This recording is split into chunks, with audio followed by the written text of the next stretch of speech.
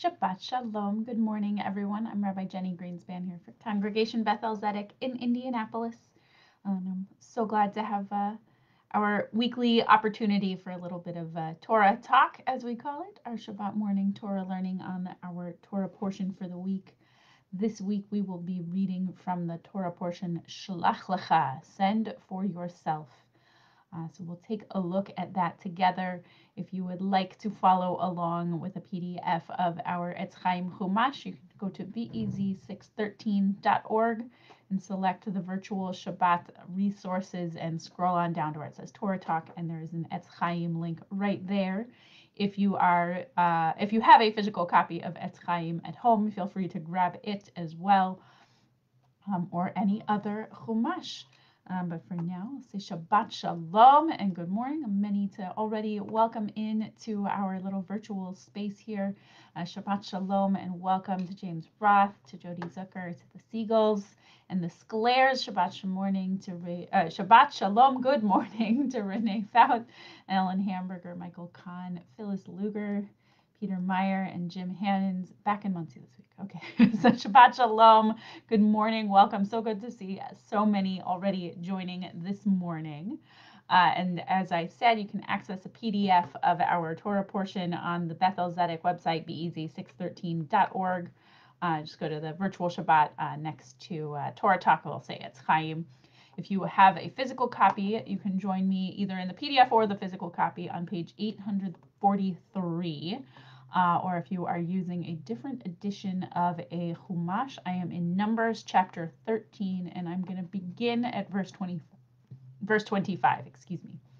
And we'll go for a little bit today in this story. Today, rather than one particular verse, I actually want to focus on the story of this week's Torah portion.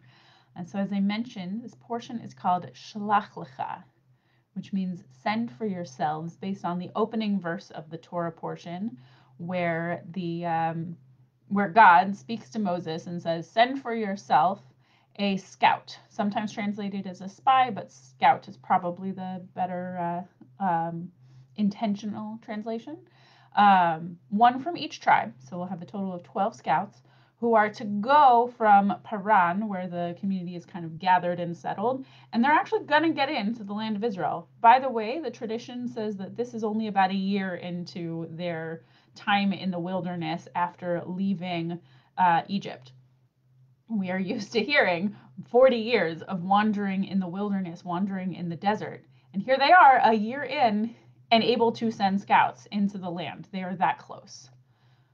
So the story of this Torah portion is also going to answer the question of why is it going to take them another 39 years. It's Carol Steinfeld, Shabbat Shalom and welcome, but also it's kind of an interesting coincidence of thinking about this in the terms of 40 years ago with a bat mitzvah, and it's a good parsha, and now we're thinking, why did it take another 39 years? If we could only be 1 year and there. They could have gotten from Egypt to the land of Israel in 1 year and done. And so Moses sets up. We have a list at the beginning of the Torah portion, the name of each of the scouts who head into the land of Israel, who discover the beauty of the land, the beauty of the fruits. It's said that there are massive grapes such that to carry one bunch would take 2 people lifting on their shoulders. It's become quite an iconic image, and they see that they're to go see this land flowing with milk and honey, and they see that it is indeed every bit a wonderful land that God has promised to the people. And they don't all come back with the completely positive response. We often think of, and if you've heard this story before, we often think of 10 and 2 of these 12 scouts or spies. Often think of 10 and 2, with the 2 being Joshua and Caleb. So I want us to read the story for a moment, because I think that if we look in contexts, Caleb is always in the positive column, and there are 10 who are always in the, okay, maybe we're not ready for this column. But Joshua actually goes through a slightly different journey, and I want us to follow him for a moment. So join with me in the text, again, Numbers chapter 13, verse 25. If you're in Etz Chaim, it's the very first verse on page 843. At the end of 40 days, they returned from scouting the land. They went straight to Moses and Aaron and the whole Israelite community at Kadesh in the wilderness of Paran, and they made their report to them and to the whole community as they showed them the fruit of the land. This is what they, the scouts, told him, Moses. We came to the land that you sent us to. It does indeed flow with milk and honey, and this is its fruit. However, the people who inhabit the country are powerful, and the cities are fortified and very large. Moreover, we saw the Anakites there.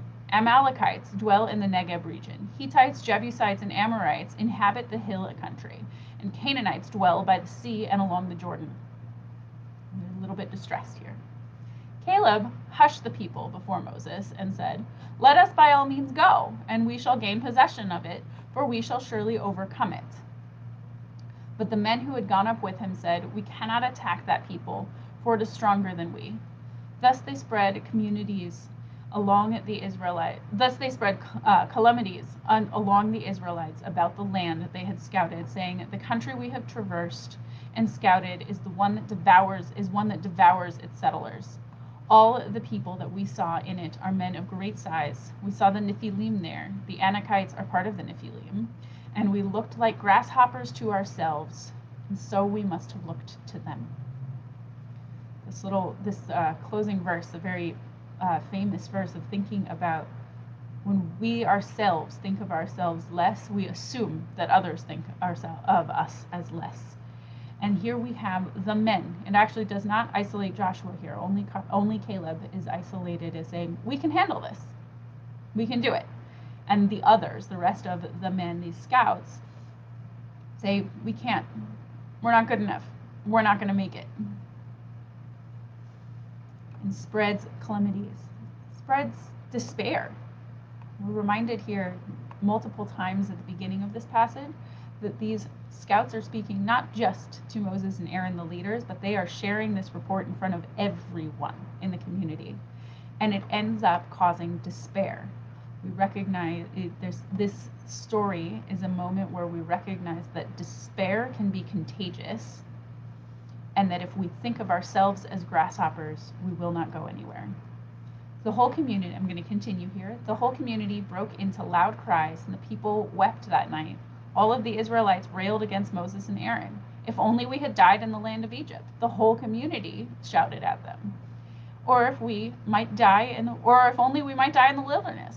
Why is God taking us into that land to fall by the sword? Why is God setting us up for violence? Our wives and children will be carried off. It would be better for us to just go back to Egypt. I think it would be better to go back to slavery than to face the challenge in front of him. And they said to one another, Let us head back to Egypt. Then Moses and Aaron fell on their faces before all of the assembled congregation of Israelites, and Joshua the son of Nun and Caleb the son of Jephunneh, of those who had scouted the land, rent their clothes and exhorted the whole Israelite community. The land that we traversed and scouted is an exceedingly good land. If God is pleased with us, God will bring us into that land, a land that flows with milk and honey, and give it to us. Only you must not rebel against God. Have no fears then of the people in the country, for they are our prey. Their protection has departed from them, but God is with us. Have no fear. The particulars of what is said there, the violence and we're ready for war, they are getting ready for war. They are intending to invade a land. But notice that now Joshua has entered the picture on Caleb's side.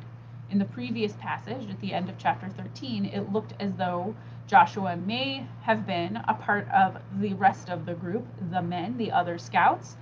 And now, after he has seen the despair that the entire community picks up, catches from the group, the rest of the scouts, and has heard one person say that there's hope and there's something that we can do, Joshua has made the choice to shift from a space of despair, a space of wanting what's in front of him, and a space of saying, yeah, it's greener on the other side, but we're not going to get there. I'm just a grasshopper. We're all just grasshoppers. Joshua instead says, okay, I see someone else has some courage, and I'm going to take that on. I'm going to choose for hope and for courage to be what I take away from this rather than despair, being what I take from this. And it is worth noting that Joshua is, of these two, Joshua, not Caleb, who had the faith and the hope and the courage the whole time. It is Joshua who learns and takes on hope and courage, who becomes the next leader. It is Joshua who will take over for Moses when Moses dies and the people enter into the land, which we'll actually see in the Haftorah today. It is Joshua who becomes the next leader. And I think we therefore learn from Joshua in these two tellings of how this report came back to the people. We learn that sometimes we have to learn hope. We have to be willing to be convinced that something better is possible. And we have to be willing to take the leap. We have to be willing to take the chance. Right now, what we are living through a time of seeing glimmers of change, and we are living with long-term trauma and despair. Most of us have felt some level of trauma in the last 15 months of living through a pandemic. And as restrictions start to lift and things start to reopen, we're not quite sure if the land outside is yet flowing with milk and honey. We're ready to yet go back out. Some of us may be starting, if we are fully vaccinated, maybe starting to be willing to go at least outside in public without our masks. And some of us still recognize that for a long time, that little piece of fabric or paper was the only defense we had, and we're maybe not quite ready to give it up, even if we've been told that it's safe to do so. We're not quite ready to trust that hope. Some of us, it might be we're ready for that, but we're not quite ready to trust the hope to be able to travel. Some of us may not quite feel ready to trust in the vaccine itself, may be hesitant into what it might do to our bodies. For all of us, in these situations, it's time to figure out, is there a Caleb around? Is there someone else who already has a little bit of hope, who already says, let's take the step, that I can lean on, that I can ask for help and ask for guidance? How can we be Joshua? How can we see the minority that is hopeful and ask for help to take a step toward hope? I'm not saying we have to be ready to go back out, but perhaps if we are hesitant, we might be able to weigh what bits of this is my own despair and what bits of this are truly something I'm not quite ready for. And it may not be pandemic related. For sometimes the leap that we might need to take has to do with our work. If we're in a less than ideal work situation, it might be a relationship next step. Perhaps we need to end a bad relationship or make the next step in a good one. Whatever it might be, often in life we have moments where we know what should come next, and we know that it would be great if we could take the step. And too often, we're the 10 scouts whose minds can't be changed, who say, it would be great. It really would, but I'm a grasshopper and I can't handle it.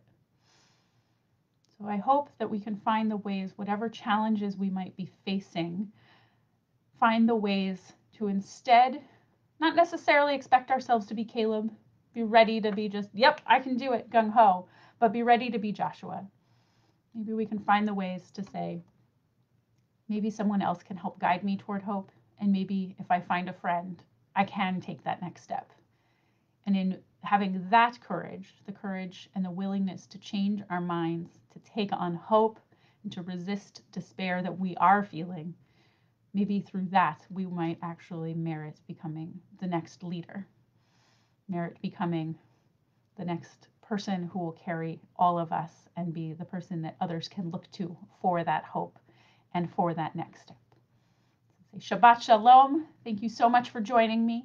I wish us a week of figuring out how to be Joshua and a week of finding our own Caleb who can help us grow in our own courage for whatever it is in our lives that we need, for whatever next step we're not quite ready, but think it might be time for.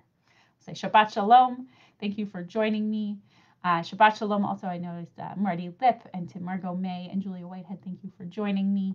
And it's so good to see all of you. I look forward to seeing you more literally soon as we also figure out our next steps.